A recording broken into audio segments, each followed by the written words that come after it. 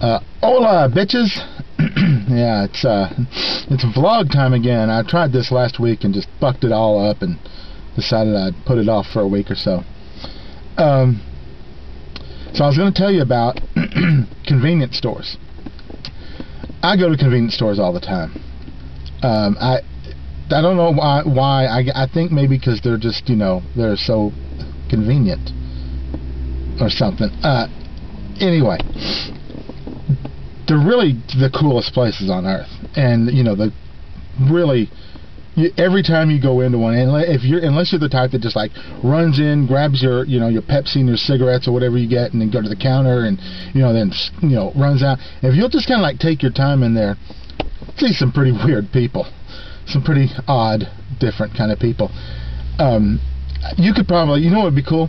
You could probably make a movie, like a whole movie, just about like a convenience store clerk. And oh yeah, that's been done, right?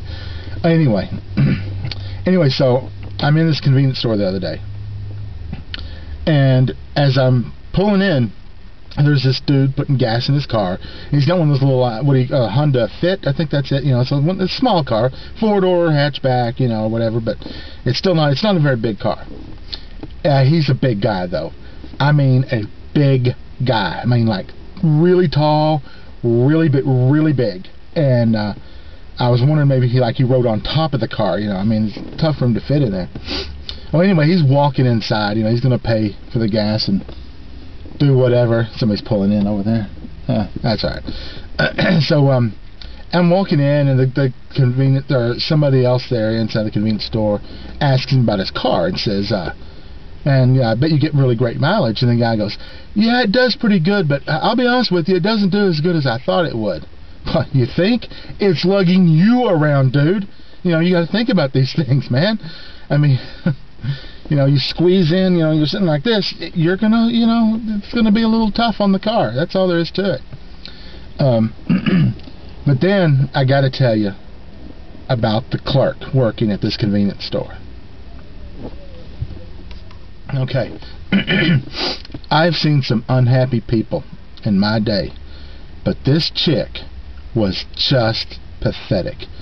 So I'd come up there to the counter, and I've got a Pepsi, and I've got maybe, I don't remember that, maybe some Sweetheart, some Doritos, and like some motor oil. I don't know what, I can't remember what all I had.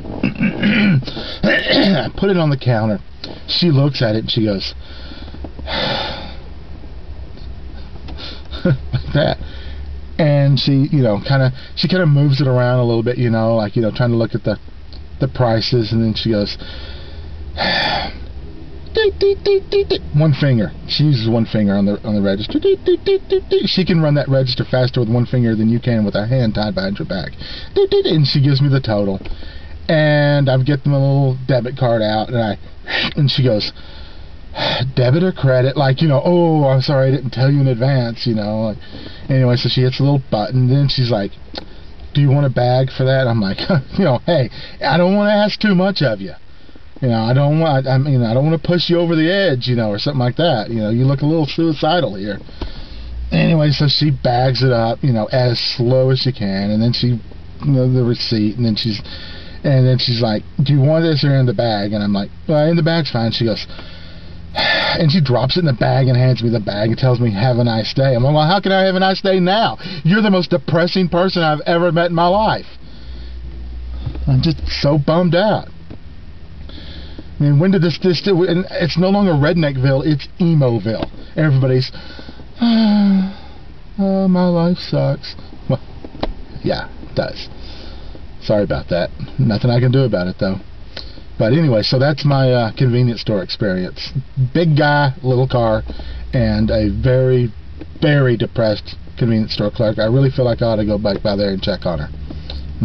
Maybe make sure she didn't, take the gas nozzle and, or something like that. I don't know. Man, they got a lot of kids. Man, look at all those kids getting out of that van over there. Well, anyway. Okay, that's it. That's all I've got. Everybody, have a great weekend or whatever, and see you around. Bye.